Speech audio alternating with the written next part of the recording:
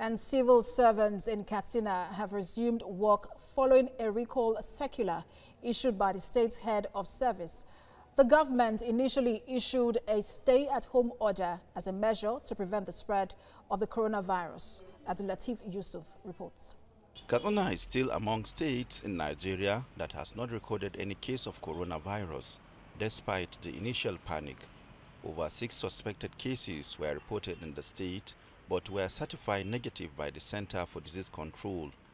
This report has brought calm to the state, and people now go about their daily activities showing little concern about the coronavirus.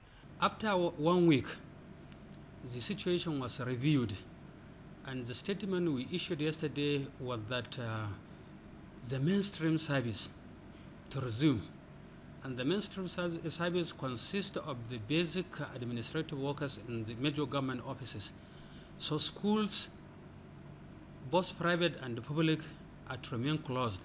And you know very well that is where huge concentration of students and teachers is been recorded.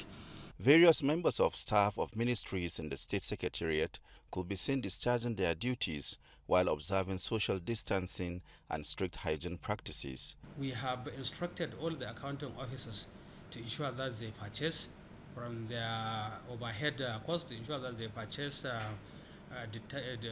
detergent, Dettol, in some instances Isel, and even the basic sanitizers that are hand-friendly. You know, so we have given that instruction for the accounting officers to make the purchases, to ensure that whoever is going in and out of an office is sanitized.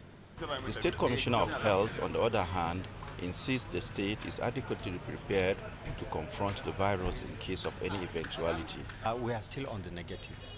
All the samples we have submitted came back negative. We are still having 1 or 2 still outstanding, which we have sent late yesterday. We are expecting the result to be negative as well.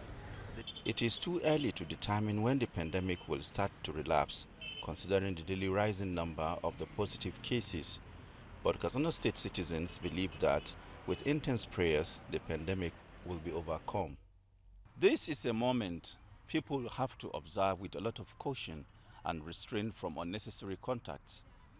But obviously, with the rise of the temperature up to 42 degrees now, large crowds are hardly seen around. Latif Yusuf, TVC News, Katsina.